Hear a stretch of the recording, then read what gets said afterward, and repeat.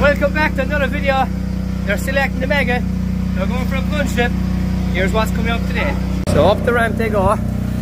Slides the skid, close, and down they go. You don't know what you're buying in. You could be buying in mange, scab, anything. What I advise every farmer is dip when the flock is closed. Yeah. In a sense, you have everything, not necessarily sold. Yeah. You have everything bought in. You have our rams bought in. Yeah. You have a few replacement, your lambs bought in. We bought sheep there a number of years ago, and lambs, and we bought them home. Neighbour came along. Prices had dipped them quick. They were all scab.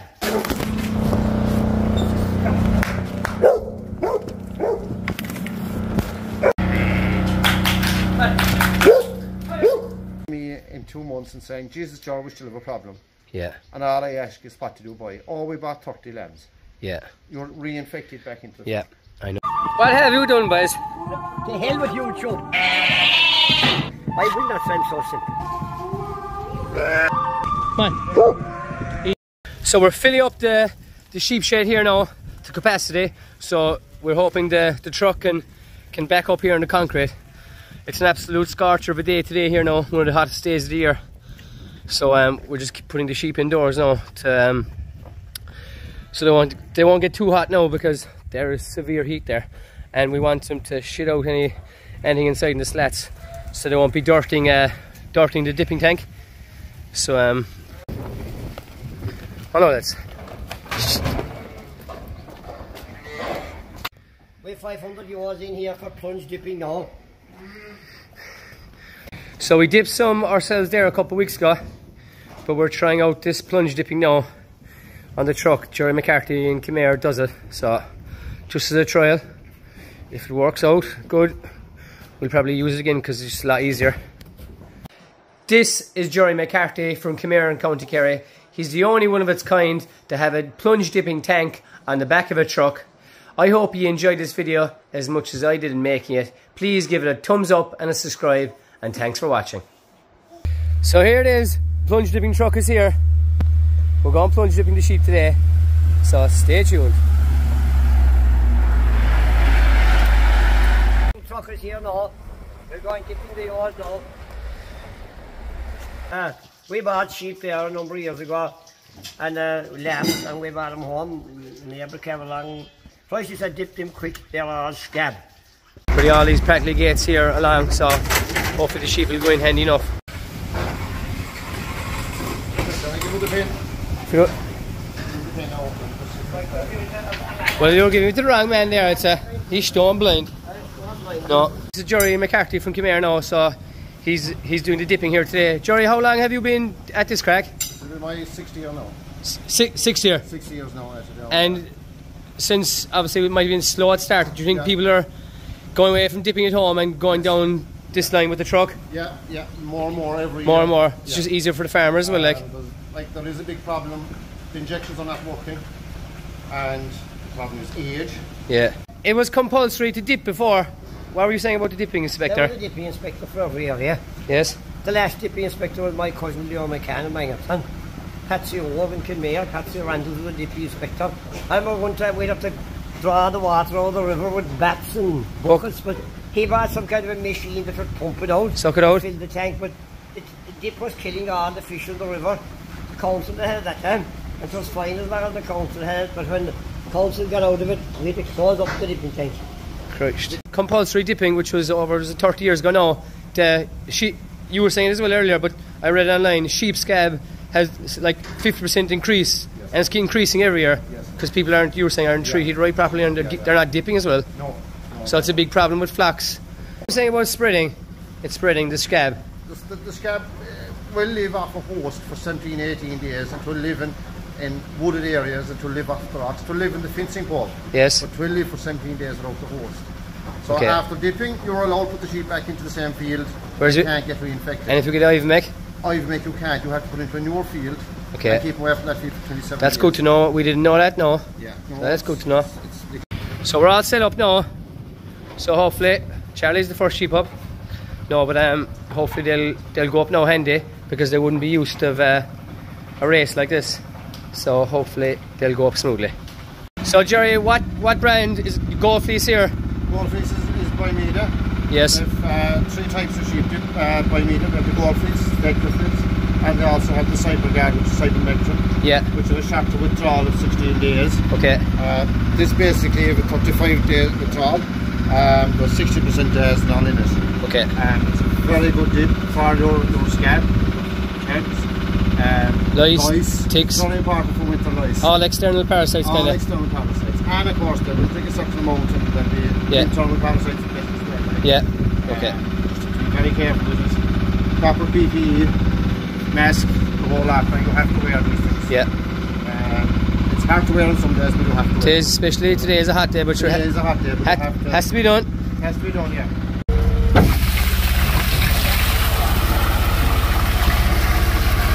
Once the dip is in, the lift here goes up and down, mixing it through, so it's even throughout.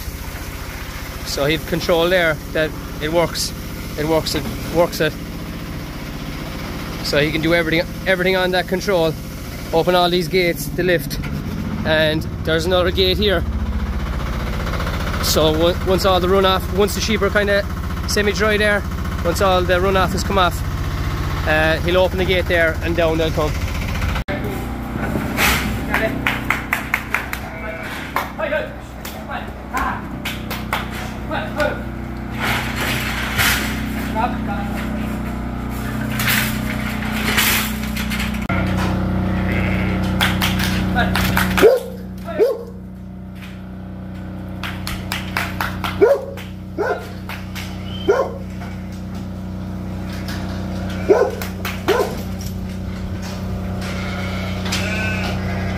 So they're going up very, very easy. Working out great so far. So down the ramp they come.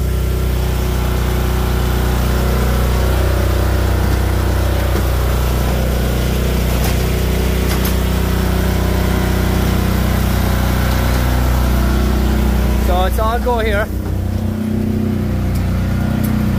Well, they're going off. These will be going back in now. And these are ready to be loaded up.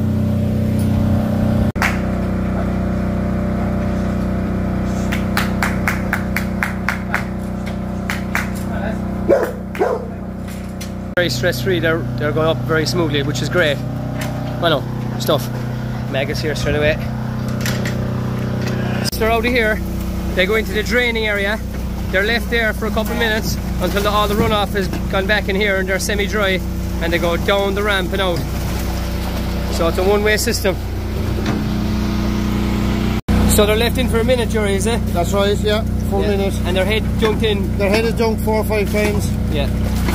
And they get a serious washing in it. Serious washing. They're confined, they can't get out. Yeah. And then peace of mind, it's a great job. How are you finding the dipping so far? Oh, it's an amazing job, man. They're getting away with not dipping, they're going to dip ourselves. Yeah. And it's the way easier. Should you be killed there if you were dipping in the tank yourself? No, what about clean heavy sheep? And you'd be all day at it, and half of them wouldn't really get well dipped. They definitely wouldn't be in for a minute, would they? Yeah, they're better dipped to that this way. Yeah, they're better dipped this way. And they're in for a minute, and their heads get well ducked, whereas sometimes yourself do them there. You might, the first 60 or 70 might get done fine. After a while you'll be getting waker and tired, and they wouldn't be getting half the length of time, whereas this, there's hardly no labour, stress free, and peace of mind is the main thing. No, there's no stress on the animal. I'd be lambing sheep, or I'd be dipping sheep In lamb. Up to the point of lambing. Yeah. I'd be very busy at Christmas with the pedigree flocks before housing. Yes. And I'd be very busy in West Kerry and West Cork in February into March for the mountain flocks coming in off the hill 2 or 3 weeks before lambing. Yeah, you can. No stress on the animal. They go up on the lorry. As you can see, there's none of them. They're not getting excited. It's very much stress free, right? Which is great for the Oz.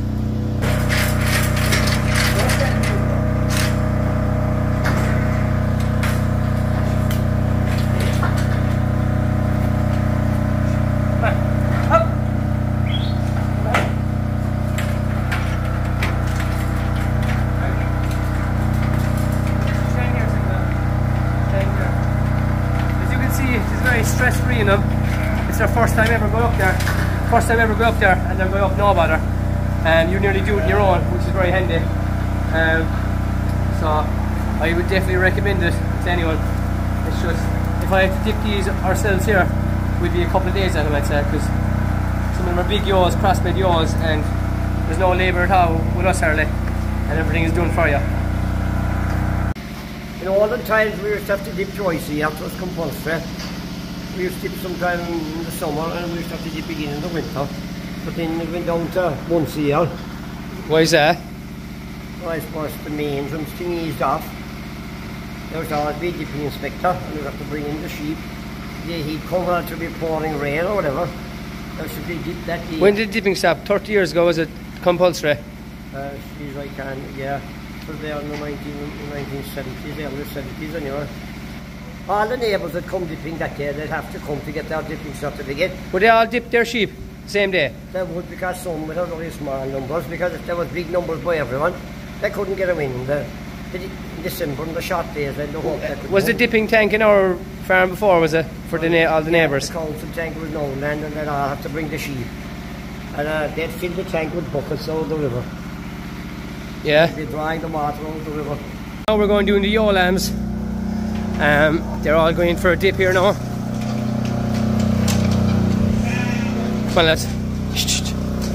Come on. Right, Jim, man. Come on, lads.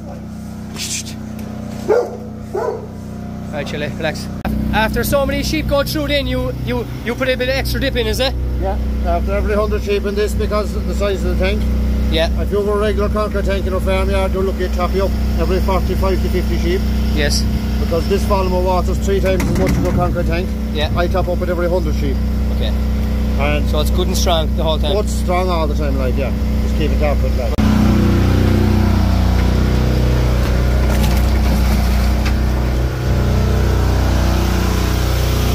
So there's a ramp here. When the sheep are dipped, so all the dip and everything, the runoff goes back into the tank in that way. So there's no runoff. And they come down the tank, the ramp here, and away they go. So super job, in fairness. So that's the details there. If anyone wants to price them up or get them, I highly recommend it, because it's stress-free, and it's very stressful when you're doing it yourself at home. And I tell you, it takes the hard work out of it. So down the ramp they come. Once that gate there is open.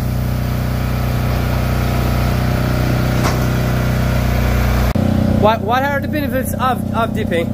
Oh, you'll see a big difference in skin quality, bone quality. Yes. Even cleaning out their feet, like. Yeah. But in thrive would be a big thing. You see thrive, straight animal away. health and thrive. Right. So they'll be brighter, cleaner wool. They'll be healthier animals. Oh, way healthier.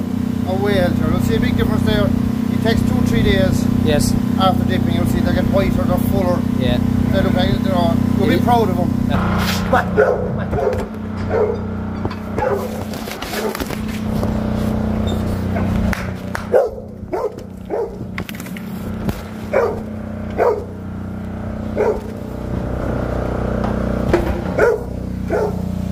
More numbers of people doing this now the last couple of years, and why is increasing?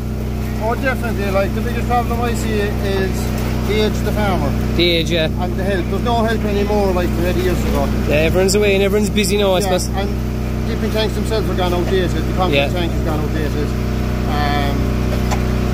General everything. Like, but most of the time it's help. Yeah. Help in age. You need probably, when you're dipping at home yourself, you probably need at least 2, if not 3 or 4 people, in big flocks, and like. Well, the numbers with this thing is like. Yeah. What I do in a few hours, it must take a farmer a full day, like. At least. We'd be a few days at this now, like. Yeah. By the time you'll be emptying the tank and cleaning it out and everything, whereas this is all done in one go. It is, and it's safer, cleaner. Yeah. And the way it is going now with the environment, it's all about the disposal. And like you were saying, this is a self-contained unit. There's no runoff. No. So everyone's winning. Yeah.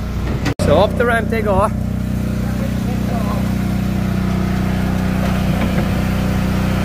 Slides the skid closed, and down they go.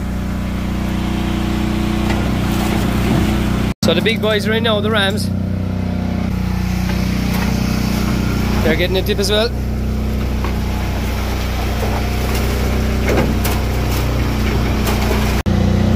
dipping the rams, no. Yeah, the rams. When I used to be doing them before, there's nearly get the better of it. Big strong rams. We have to put them into the tank. They wouldn't get dipped properly at all. They wouldn't be dipped properly as well. So the rams are all getting dipped now. And they're getting well dipped.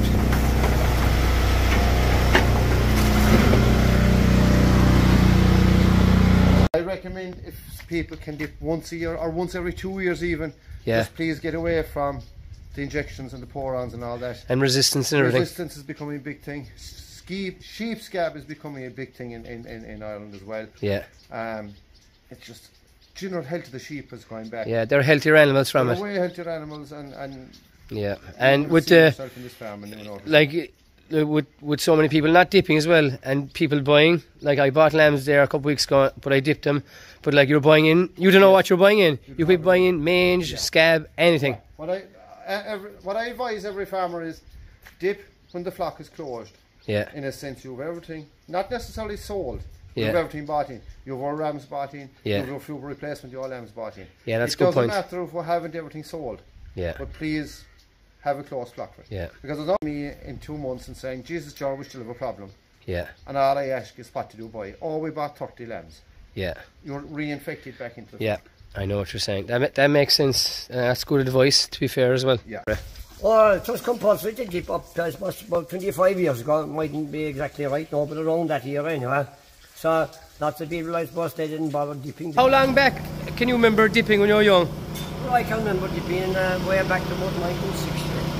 Jesus. And we used to be delighted with it. All young lads would come to see the dipping. It was like a day out. Yeah? It would be a big day, the day of the dipping. You happy with the dipping? Oh, I am, yeah. It should be. It's easier than me anyway. I don't have to be pushing in sheep, big heavy sheep. I'm too old for that now. What you reckon, Jerry? We won't be going back to dipping in the tank below there, I innit? don't know. No, unfortunately they're getting outdated now, and It's everything dipped now. All the rams are done. All the ewes and all our lambs. If there's anyone interested in dipping, I'd highly recommend this. Super system, easy on the sheep and easy on the man. yes. Good luck! So that's it. Also as well, I forgot to mention, the dip is diluted down 3-to-1 with water, and we put it into the tank here, and it can be spread out over the land in. So off he goes, and one thing is for sure, we'll be doing that next year. So that's it for another video. The sheep are dipped. Hopefully that'll put a stop to the maggots. We'll see you for the next one. What have you done, boys? To hell with you, Joe. I will not sound so simple. Come on.